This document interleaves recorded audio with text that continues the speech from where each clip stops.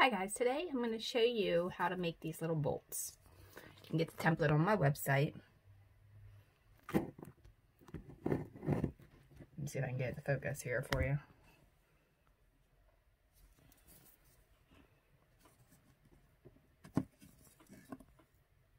Alright, and then we're also going to learn how to make the cone threads from the sewing room.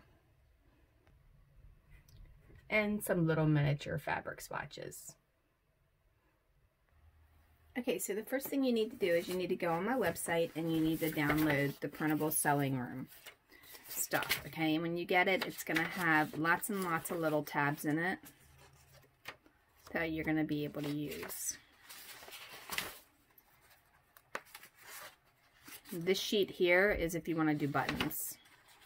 And then here you have a whole bunch of printable patterns, and then make your own patterns.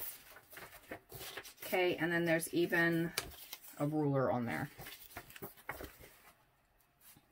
Alright, so once you have that, then you have a couple of options with your fabric.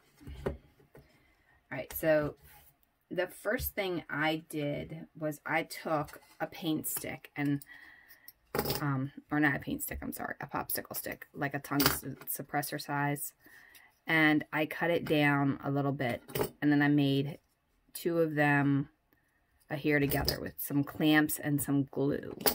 Alright, if you don't have those, you can cut one of these down, which is a larger craft stick, and then just cut it to size. Oh, sorry about that. Okay, so you can use your 3-in-1 multi-cut tool and you can cut it. Or if you don't have that, you can use a pair of crafting scissors, which most of you probably have. It's going to splinter though, I'll tell you that. If you don't have good scissors, it's like titanium scissors, then you can cut it with your little hacksaw or any one of the tools that you do have that saws wood. Of course, I'm knocking things over. Let's see, you have a couple different saw options up here, and they sell all of these at Harbor Freight or Home Depot or Lowe's. You know, any of those would cut this. Now, when you're going against the grain, it will actually splinter like this when you're trying to cut it. But the funny thing is when you're going with the grain, it doesn't do that because you literally are going right up there. And of course, I need to make mine a little bit skinnier.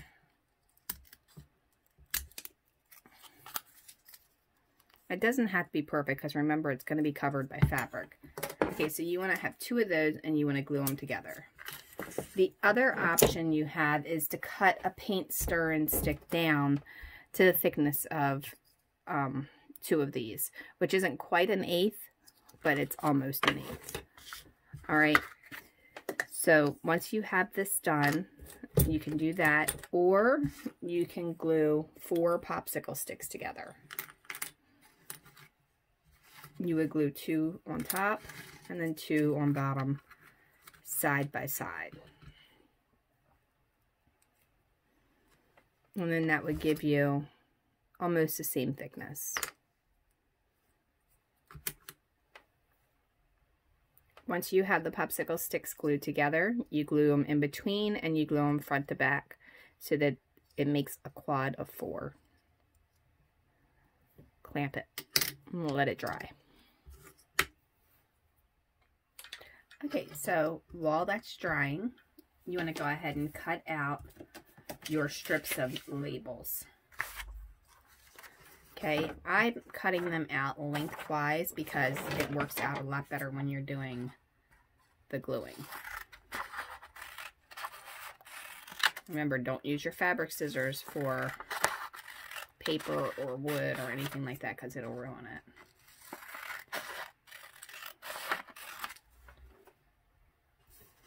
All right. While that's drying, I want you to get a 1/4 inch wooden dowel, round, and then you want to take a pencil sharpener and you want to turn the end.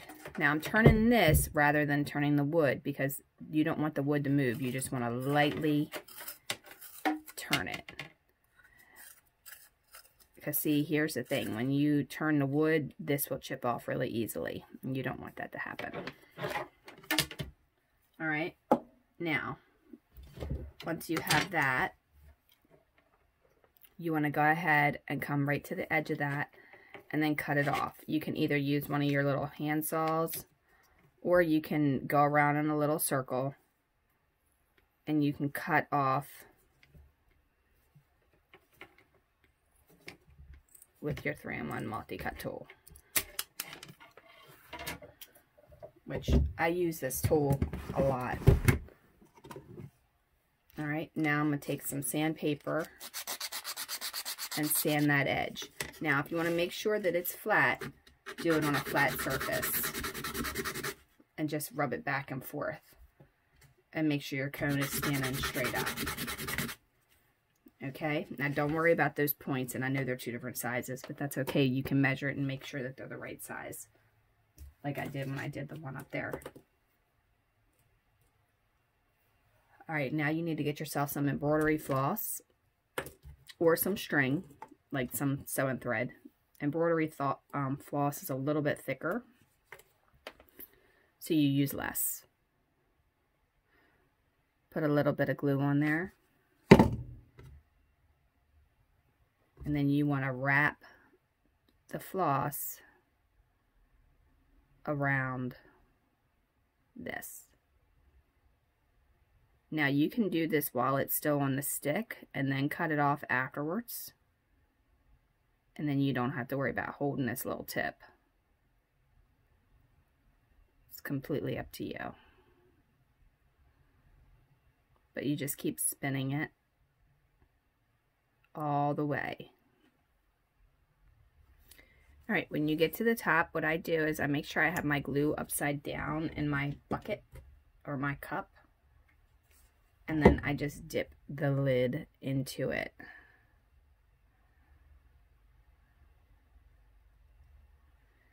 And then all of that excess glue you'll be wiping off with your finger. But your cone will go all the way up.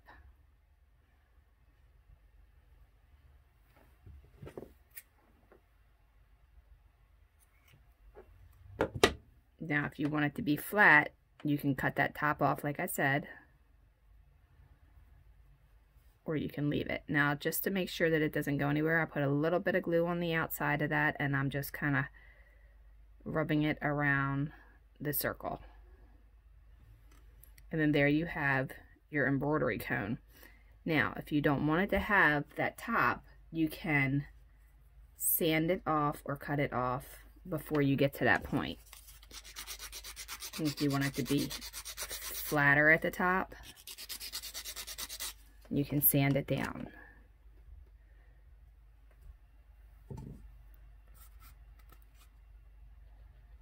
And you'll see the difference. I'll do one more for you.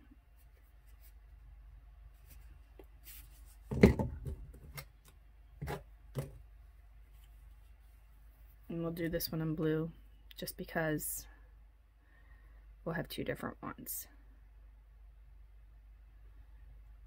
Again, you're just going to wrap it around there.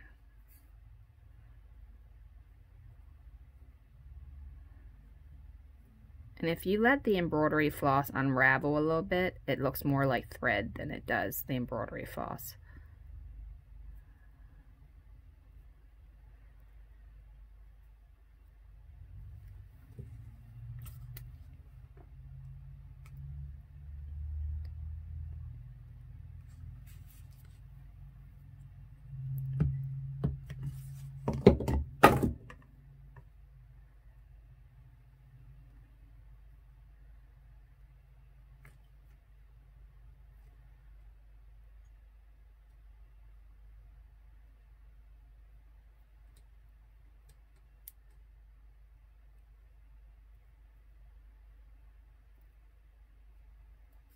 Okay.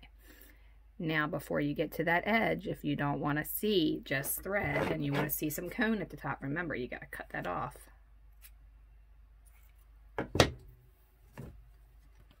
Put a little bit of glue to adhere it. And then now you got a top.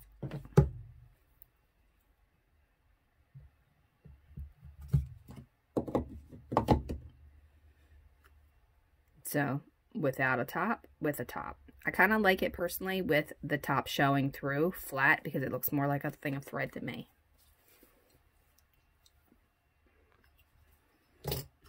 Now, I've already made one with this, so for this one, I'm going to go ahead and use this material. I mean, the popsicle stick, so you can see the difference.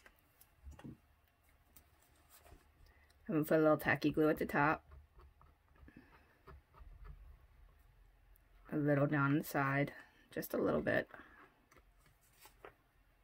because we're going to spread that out.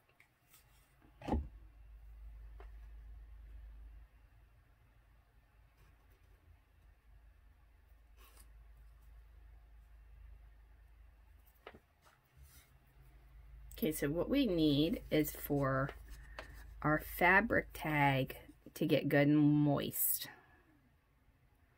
You want that to be nice and wet so that it gets bendy. All right, and once it's bendy, then you want to kind of push it down just a little bit.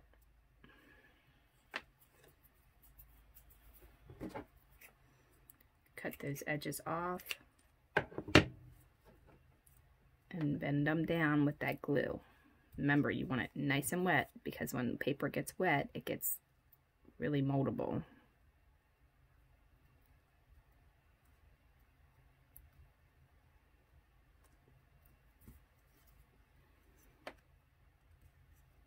Now, if you don't have the access to wood, you can always double stack the cardstock, poster board, or even foam board. Foam board might make a really thick bolt, but you could do that if you had to.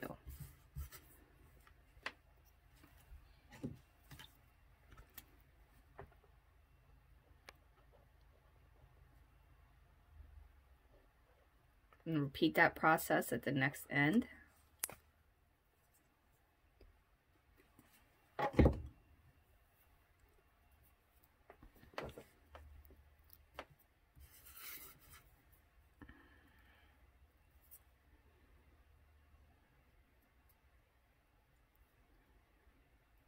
Try to center that label the best that you can in between the two boards.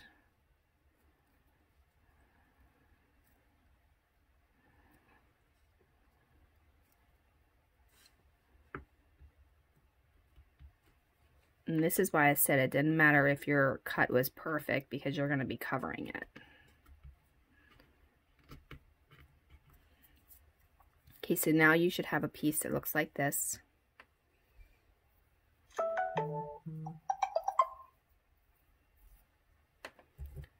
And the next step is to cut yourself a piece of fabric and make it just a tiny bit longer. Just a little bit longer. Take that piece of fabric and you want to make a little hem at the top with some glue.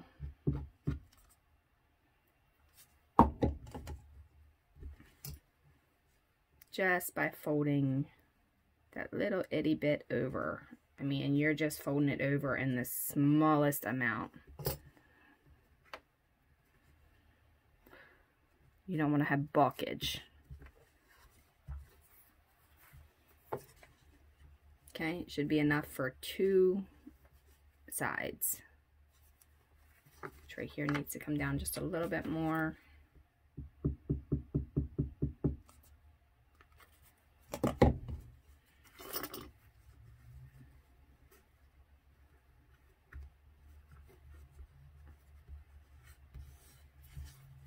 All right, now, once you have that, go ahead and put yourself some, helps when I take the lid off, some tacky glue on one side of your bolt.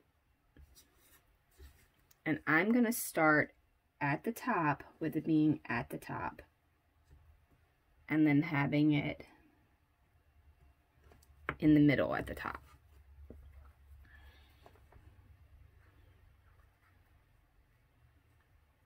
Or close to the middle.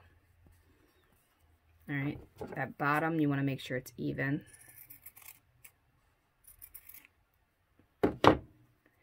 And now you want to wrap that.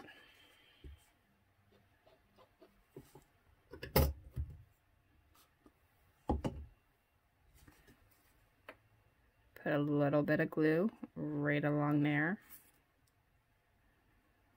Now you want to use the Aleene's glue or a tacky glue of some sort for this because it doesn't bleed through or get bulky looking. Okay, now that you've done that, now you want to take this side and you want to glue it down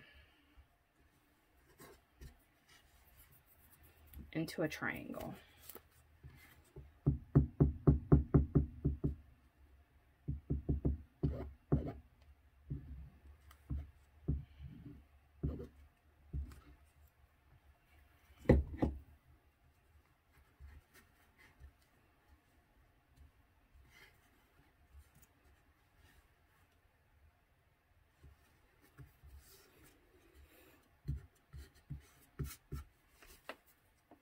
Now it should look like this.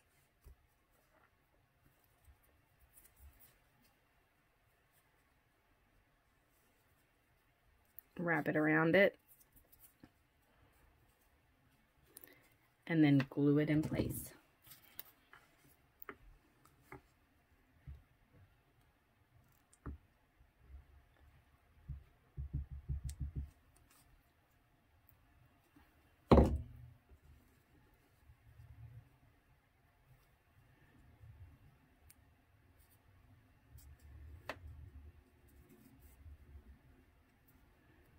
Now, rather than wrap that little piece around right there, I'm just going to cut that little end off.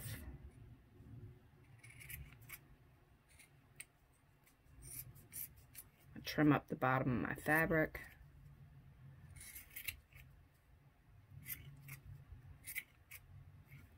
And then so that I don't get frays, I'm going to go over top of it with a little bit of glue. And that will dry clear.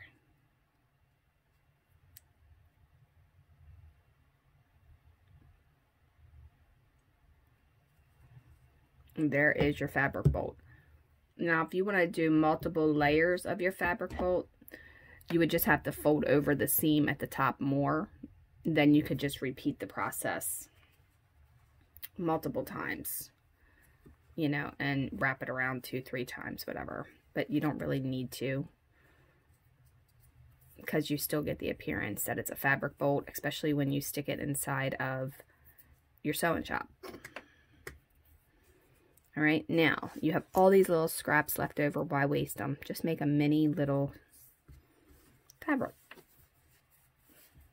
All right, so for this one, I'm just going to go ahead and cut that leftover material. Oh, the camera's falling. Hang on. Sorry about that. All right, so just cut the leftover fabric.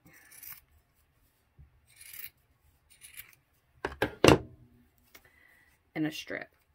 Now, the strip can be any size that you want, really, because this is just using leftovers. All right, now you can fold it over if you like, or you can leave it as is. I'm gonna go ahead and fold it over.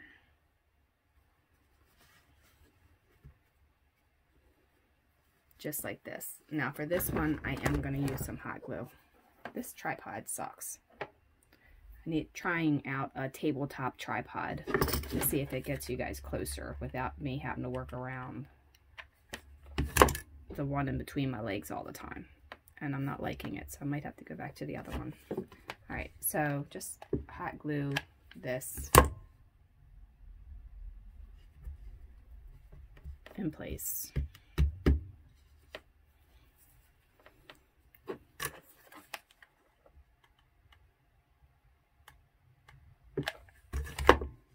All right, Now, I'm going to bend this in half, and then it's going to fold less than half. Just because I don't really like how it's fraying on me. But you don't have to do that part if you don't want to.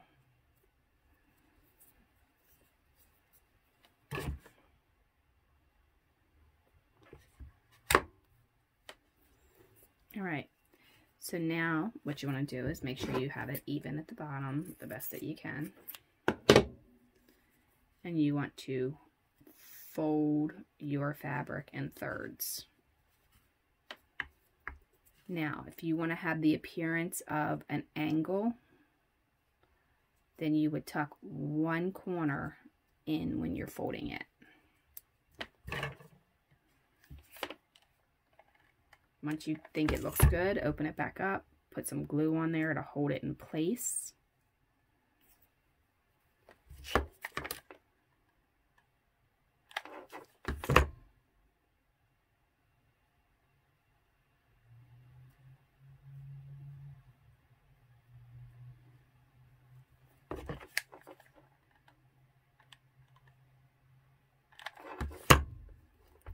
Add some more glue, fold it again, make sure your top is meeting.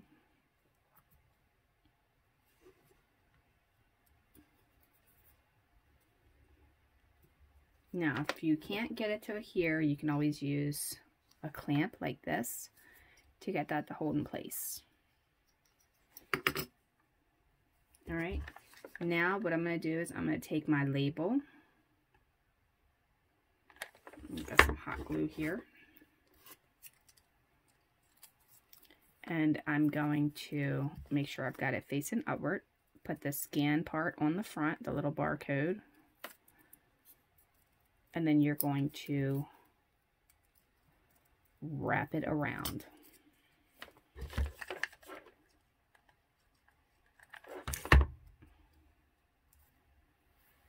Once you get it around, cut that excess off.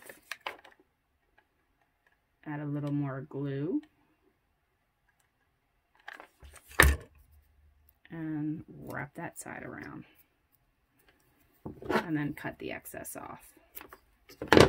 Now, what I like to do is I like to go back over it just a teeny bit at the edge with just a little bit of hot glue, because for some reason, when you don't use the tacky glue on this, it wants to peel. So I just put a little bit of hot glue on there. And then you can make it smooth by just putting your scissors on there like that, because it'll cool it down real quick and gives you a flat surface and you don't even see it.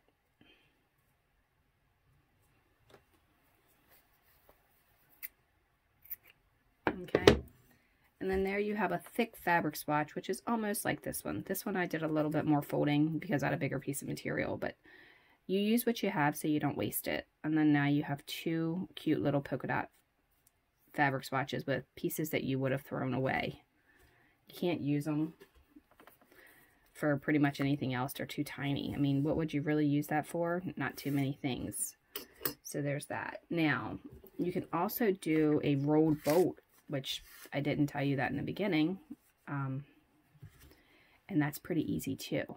If you don't have enough fabric, you can take a coffee stirring stick, a little wooden dowel, a toothpick, anything like that, and you can cut it to the size that you want your bolt to be, which we're going to say ours are going to be about 1 inch, which is about 1 foot.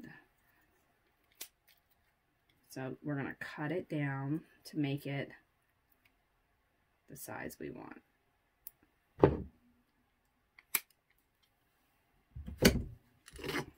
All right, and I'm going to put a little bit of glue just on the edge of this. And I don't want it to be at the very, very bottom. Sorry about that. I don't want it to be at the very, very bottom. I want to have some hanging over.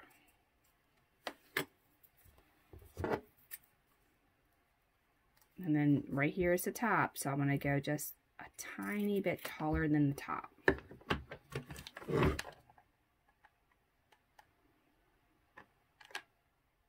Put a little bit of glue right there in the middle. You don't need to go to the edges. And then there you have a rolled bolt. Okay, now let's label it.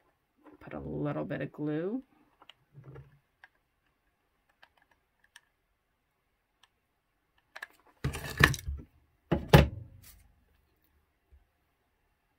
Put our label on it.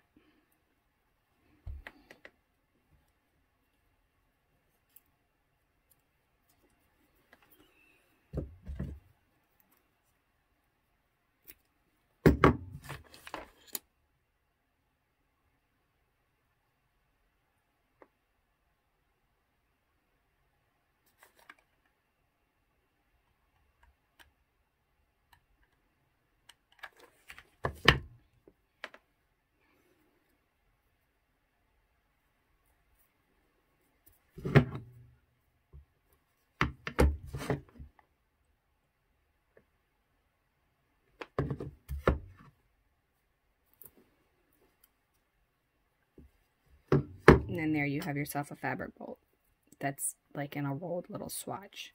You can trim off your phrase and do what we did with the alien glue if you like. But that's just with the little extra piece of fabric that's left over. It's not quite an inch wide by about 3 inches long. So, you know, you can kind of utilize your scraps this way. Everybody's got scraps. All right, so here's a piece that I had that was scrap that I didn't use with the wooden dowel, okay, or toothpick or coffee stirring stick, whatever you're using that's round. Bamboo stick even works too. And I want you to see the difference in how neat these look compared to how messy this is. Just doesn't quite do the same.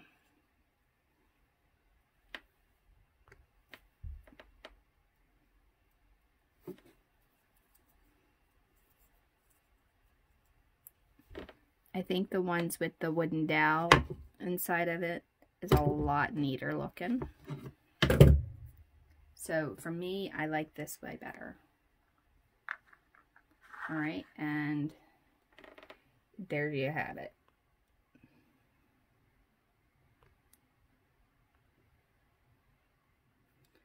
All right, so one more bonus thing you can do as well that I just thought of after camera is take your coffee stirring stick, make a hanging swatch.